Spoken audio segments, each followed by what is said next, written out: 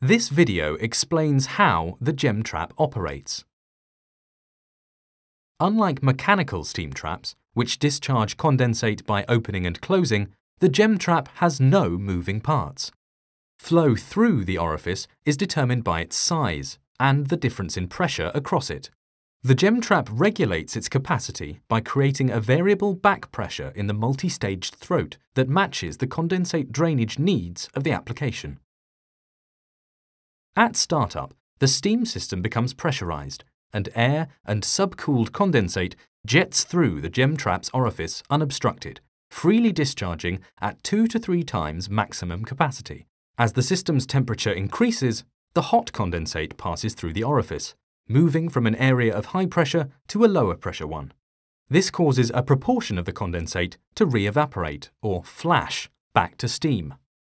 The flash steam created is up to 1,700 times greater in volume than the condensate. The gem trap's multi-staged throat is designed to restrict the expansion of the flash steam and create a variable local back pressure, which increases and decreases with flow rate. This allows the trap to maintain a local and continuous plug of condensate at the orifice.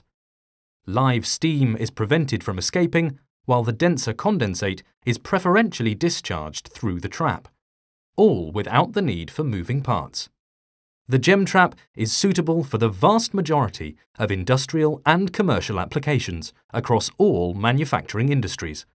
With no moving parts to break or fail, gem traps require virtually no maintenance and deliver increased efficiencies between 10 and 20%.